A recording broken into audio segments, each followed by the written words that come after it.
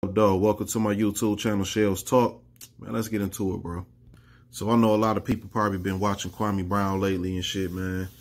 And you know me, I try to keep shit mainly Detroit with this channel, but you know I touch out to other things, but we still gonna keep it with how we keep it, you feel me?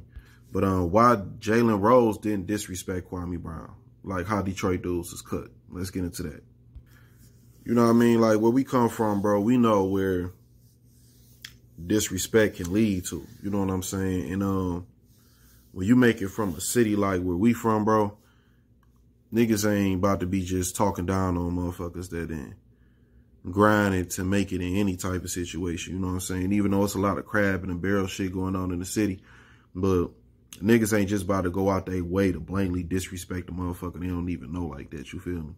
All right, we sort of the type like, bro, you know what I mean? You bring drama this way, you gonna get it. You know what I'm saying? Like, and that's just how we cut around this bitch. Jalen Rose wasn't about to go on there and disrespect dog. You know, he said some real things. Like, man, he played 10 years in the league. You know what I'm saying? You got these analysts and shit. They talking about dog, but, oh, he a bust, he this and that, he trash, woo, woo, woo. But these niggas can't even make a jump shot. You know what I'm saying?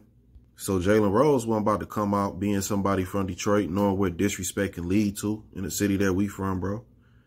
You know, we know where disrespect can lead to in the city where we from, bro. Like, it get real around here, bro. Like, you can't, motherfuckers, you not just about to be disrespecting niggas around here, bro. Like, but that's why, you know what I mean? He ain't talk down on him until he a real man, dog. When you a real man, bro, you not just about to just be speaking down on no man. You know what I'm saying? You know how hard it is to reach success in life, period, bro. It take a lot, bro. It take a lot to get to where to the top. I don't care. Like, dog had to do something for him to get drafted #1.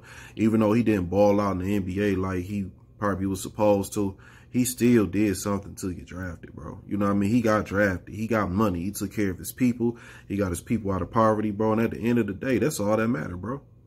Like, Detroit dudes, man, we just not cut like that, bro. I'm not about to talk down on you, bro. Like, I don't even know you. You know what I'm saying? Like, and even if you pay attention to a lot of our shit, dog, like, you don't really see, like, the young niggas, they may be out here nowadays just yelling at each other on the phone, but you even see some in them comments sometimes, like, bro, yo, keep that shit off the internet, or woo-woo, see, pull up, you know where we at. Like, you know what I'm saying? Because we not about to just be doing all that rah-rah talking shit, bro. If we got a problem with you, we gonna get at you. Like, and that's just how it is around here, bro. Niggas ain't about to just be talking online all day, making all them videos, because once you do that, somebody around here gonna catch up to you. They gonna be looking at them videos, bro. I'm not even about to post nothing. I'm just gonna catch you, bro. Like, and that's just how Detroit niggas cut, bro. Like, we not really on that, man. You know what I'm saying? And so, like, when it comes to the whole Kwame Brown situation, heck no, Jalen Rose ain't about to talk down on dog. You know, he from Detroit, man. He know what it is. He know where we from, and he know how hard it is to make it where we from. What we look like talking down on somebody else, bro. I don't even know you. And I balled out in the league, too. Man, bro, look, he said, look, man, as long as you get drafted, I feel like that's an accomplishment. I'm going to be honest with you, bro. I don't care who not balling or whatever, bro. You got drafted to the NBA, the NFL, man, that's an accomplishment, man. Even if you ain't really do nothing, it's still an accomplishment. You got some money. I'm pretty sure most people try to feed their people. Some people be dumb and they splurge their money. But when it comes to that whole media outlet, the machine, dog, we already know what it's about, man. I be telling people all the time, bro, like, it's all a game. You know what I mean? Politics is a game. Media is a game, bro. I got a TikTok, and most of the people that sub to me find out about me on TikTok, bro, and it's a lot of people on there that's just brainwashed, man. I could make something about the city, and they'll start commenting, well, it's like this because the Democrats, woo, woo, woo. Or it's like this because the Republicans. And it's like, bro, y'all so stupid and brainwashed.